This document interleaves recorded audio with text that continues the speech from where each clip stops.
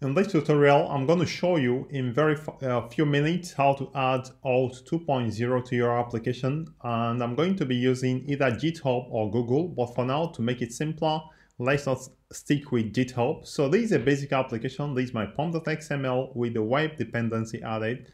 This is index page, and this is the Spring Boot application file, and this is properties file.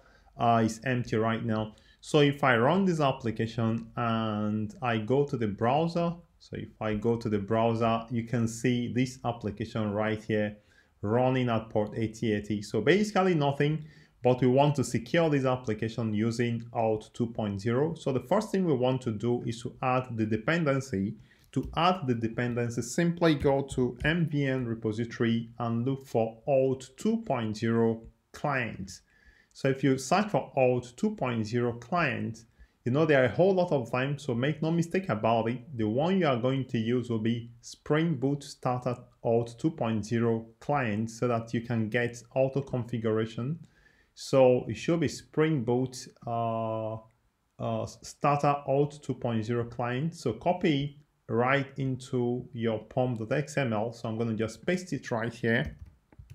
And I'm going to save everything.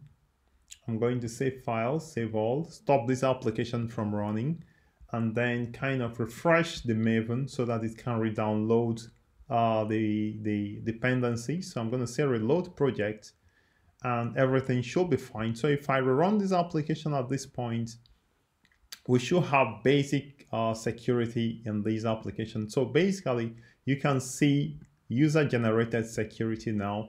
So if I go to try to access this application now, it likely will ask for username and password. In this case, the username is user and the password is the password we just copied. If this has been informative for you, please subscribe. But we are still moving on. Now I've added the username and password, and I'm able to log in using the basic Spring Boot security. How do we then add OAuth 2.0 security login using single sign-on?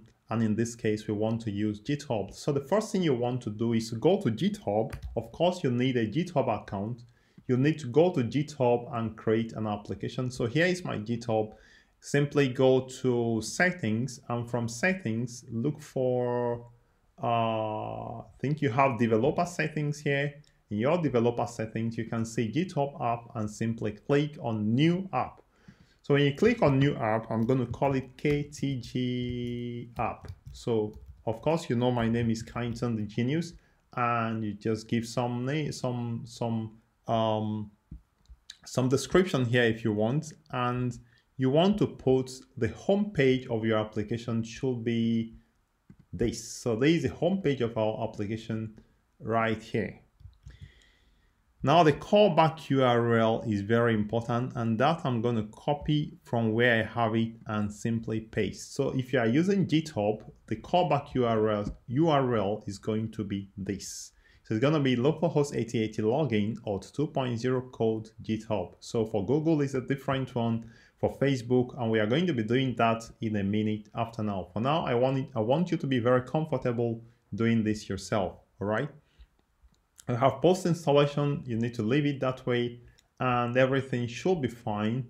And if you scroll down, you should be able to see create GitHub app. So once you complete this app creation process, so it says webhook URL, so we can just uncheck this and simply move create.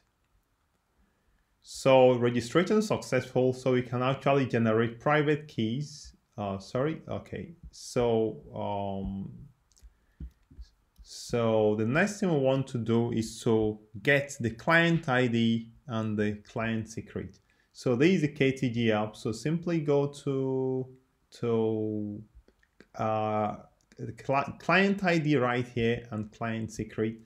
Where you are going to use it is in your application.properties file. Now I've added this here, so I'm going to simply copy it and then paste, and then so I don't waste time typing it.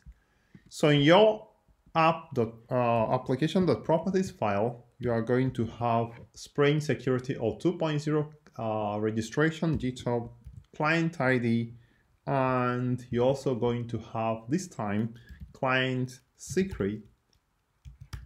So client secret is going to be one word and equal to, and here I'm going to go to copy the client ID. So I'm going to copy the client ID and paste it right here. And I'm going to copy the client secret as well and paste it right there.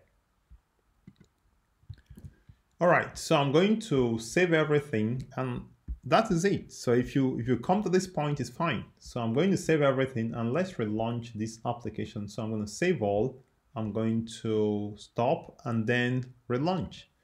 So if I relaunch it at this point, I should be able to log into this application using GitHub. So I'm going back here and I'm going to refresh this page right now. So you can see it tells me KTG app would like permission, blah, blah, blah, blah, and simply authorize. So once you authorize, you are going to be redirected to your home page. So this is basically how to add OAuth 2.0 login with GitHub, and basically using Google and Facebook and every other one is about the same. I'm going to be making videos on this and also using JWT. So please subscribe to my channel if you've not subscribed, and also leave me a comment if you have any challenges. I remain kind on the Tech Pro and I'm always there for you.